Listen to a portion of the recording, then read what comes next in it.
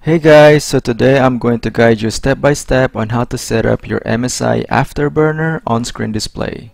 So the first thing that we are going to do is to actually download the software. Let's start with opening Google Chrome and let's type in download MSI Afterburner. Let's choose this one. I will add the link in the description down below. Now let's scroll down. In here you're gonna see three options. So we are actually gonna choose the first option, but there's two here at the bottom. In this tutorial we are going to choose the beta, so let's click on that. And as you can see, it is being downloaded to my PC. So let's give it a few seconds or minutes. Now, by the way, this is depending on your internet. Looks like it is done, so let's close the Google Chrome browser. And now let's go to the downloads folder. Right click on start, choose File Explorer, go to downloads, and there it is. Let's highlight the file, right click, and then extract all. Now to keep this tutorial as simple as possible, I am actually going to extract the file inside the downloads folder. So let's click extract. A new folder just got created, so let's go open it, double click it again, and then let's highlight this exe file, right click, run it as administrator, click yes. In this tutorial we are going to use the English language, so click OK, click next, I accept the terms, click next. Now this is very important that the Riva tuner is checked out, or else the OSD will not play or will not display in your game. So click next. I will install this software inside the C drive. Click next and then click install.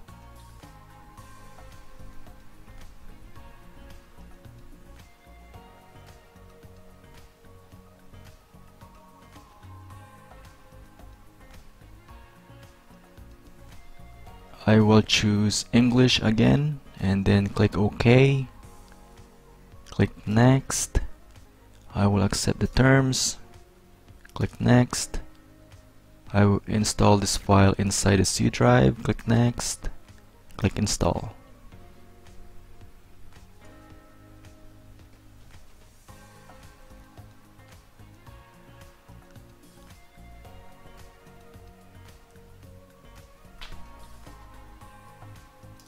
Click finish and then click finish again,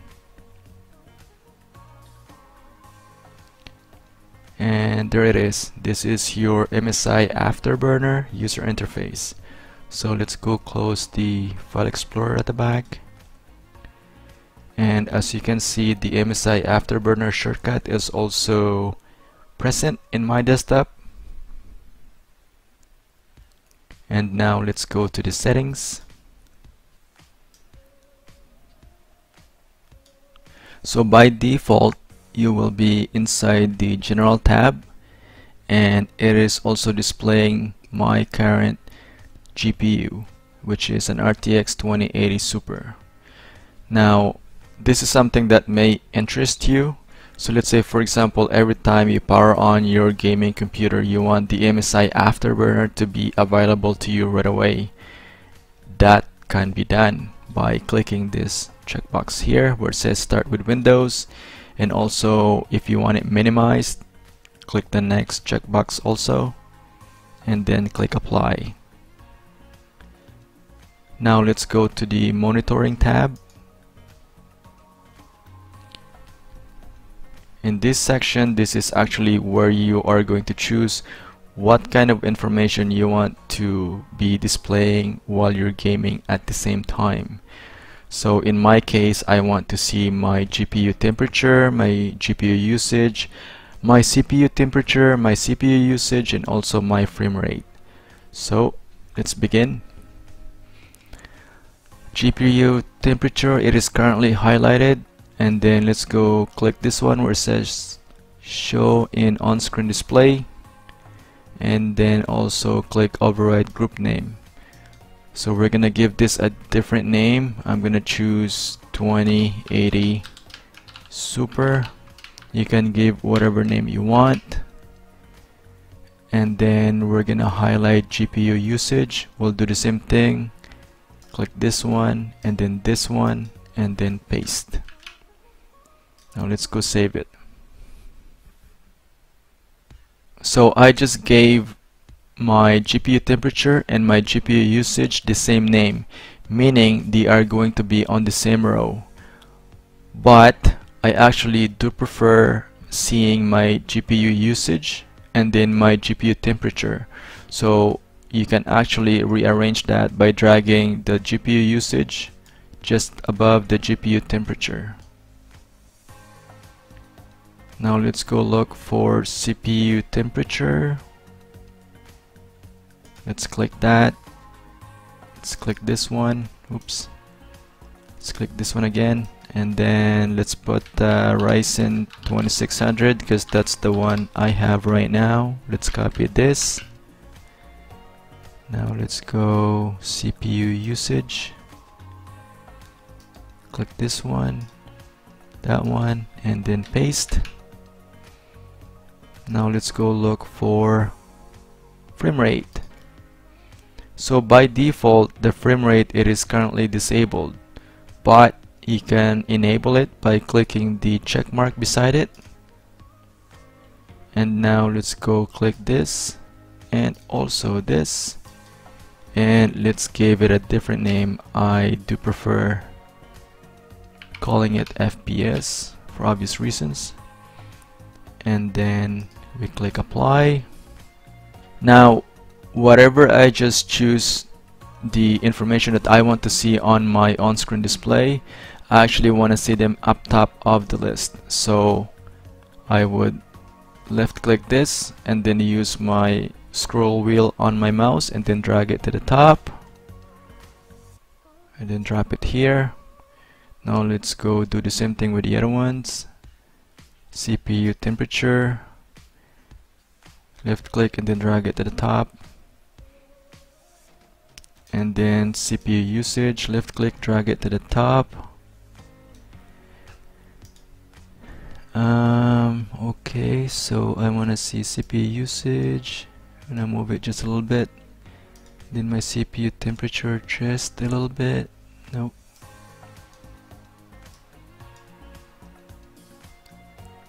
So there it is. So it's gonna be GPU usage, GPU temperature in the same line, and then CPU usage, and then CPU temperature in the same line, and then the frame rate. So let's click apply. Now let's go to on-screen display.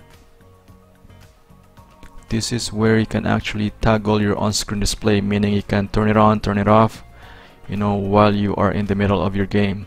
So in this tutorial, I'm actually gonna use Alt P. Click apply. Now let's go to the user interface tab. In here you can change the language, so it is currently set to English. You can change it to German, Dutch, Indonesian, Korean, Japanese, Chinese, Russian, Turkish if you want. Also the temperature format, you can change it from Celsius to Fahrenheit. So if you look closely here, it says 33 degree or 34 degrees Celsius. Now I'm going to change that to Fahrenheit. I'll click Fahrenheit, click apply. Now it is 93 degrees Fahrenheit or 91. Okay, pick a number. The same thing with the time format. It is currently set to 24 hours. You can change that to 12 hours. So I actually do prefer leaving it in Celsius as my temperature format. Now if you don't like the look of the MSI Afterburner user interface, you can actually change that. So the current UI is set to Mystique. Now let's say if you want to change it to something else, you can choose Cyborg in white, then click apply. Now there is a big difference somewhat. Anyway, I do prefer the previous look, so I'll put it back to Mystique and then click apply. So let's close the MSI Afterburner properties, and let's go here and open the Riva tuner.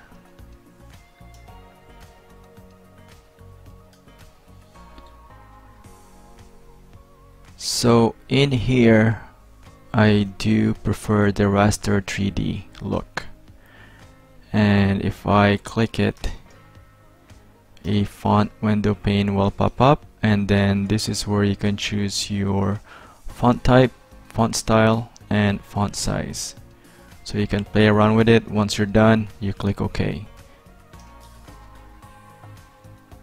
And in here, as you can see, around the 60 digits, there is some sort of shadow.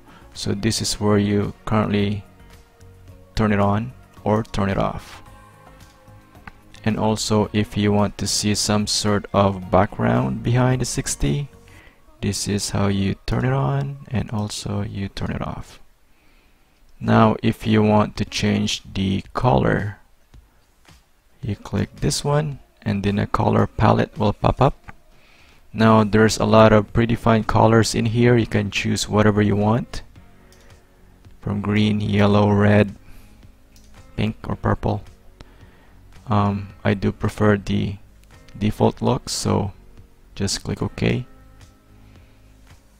And this one we can actually resize by using the slider. So in this tutorial, I'm gonna make it as big as possible so that it is a bit more visible. And also, as you can see, the 60 is too close to both edges. So let's go change that. Let's type in 30, press enter, type in 30 again, and then press enter. As you can see, the on-screen display, it is currently positioned to the top left corner, which is very popular to a lot of gamers. But you can actually change that depending on your personal preference and also based on the game that you are playing. You can change this to bottom left if you want by clicking this button, or you want it in the top right corner, click that button, or at the bottom right corner. I actually do prefer seeing this at the bottom right corner because of the game that I am currently playing, and I'm about to show you guys in a minute. So before I start playing my game, I just want to make sure that my monitor is set to the correct refresh rate. So let's go to Start, Settings, System, let's go Display, and then let's go to Advanced Display Settings. I am currently using an Asus VG279QA monitor. It is 1080p resolution. Now as you can see, this is currently set to 60 Hz. Let me go change that. So let's click this one, and then let's go to the monitor tab, and let's go change the refresh rate. Now this monitor, it is capable of going up to 280 Hz. So let's go choose this one, click apply.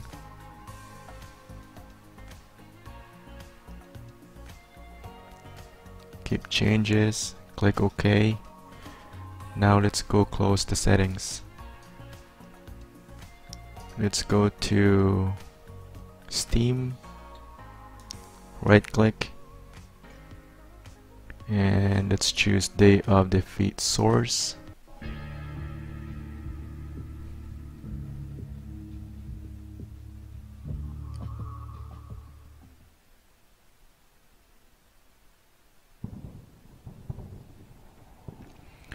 So last night I actually tried to record some of my gameplay, but because there's a lot of players that are talking online, the footage is unusable.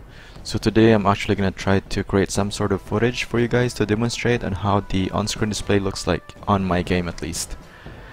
So let me find a server where there's no one in there, just bots maybe. Let's do refresh.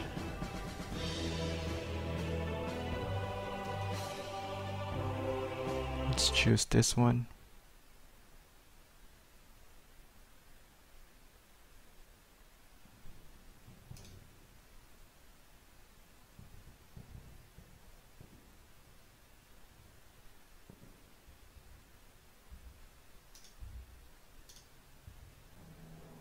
So as you can see in this game, the top left corner there are flags that needs to be captured, and at the bottom left corner this is where you can see your current weapon and how much ammunition do you have. You're gonna see your shovel, you're gonna see how much ammunition do you have when it comes to your grenade, and also the top right corner you can see which bot shot which bot. And the only place where I can actually put my on-screen display would be at the bottom right corner. So we did toggle the on-screen display and I believe it was Alt P, so let's try that.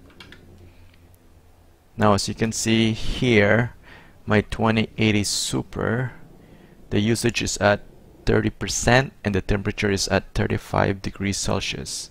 And my Ryzen 2600, the usage is around 20% ish and the temperature is around 51 degrees Celsius.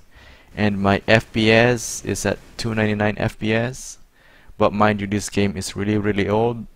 The first time that I played this game, it was back in 2005, and I don't think Valve did some sort of update to it, but then again I could be wrong. So let me start playing some game a little bit and see what happens.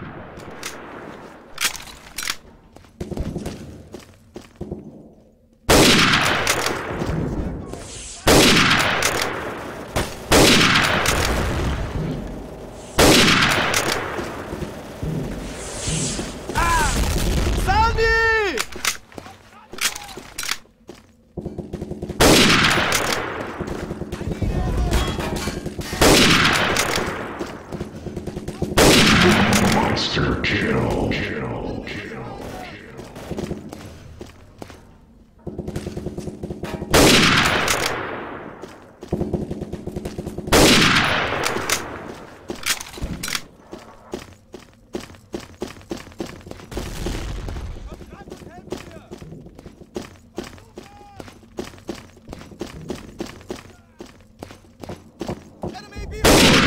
Unstoppable.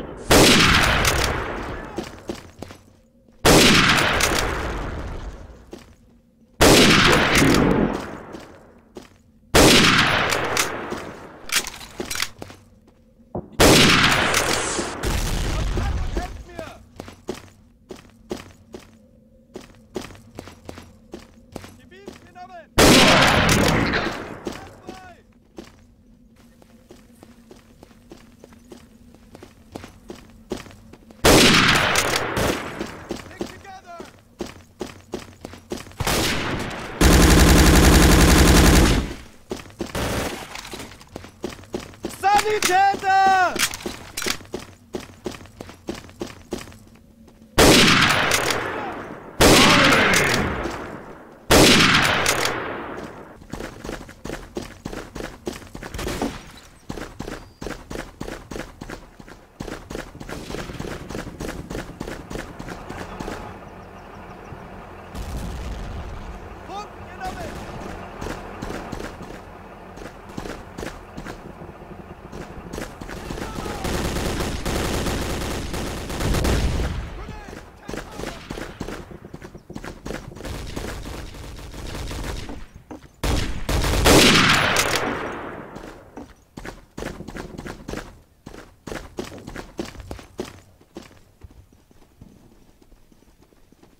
Gesichert! Killing spree.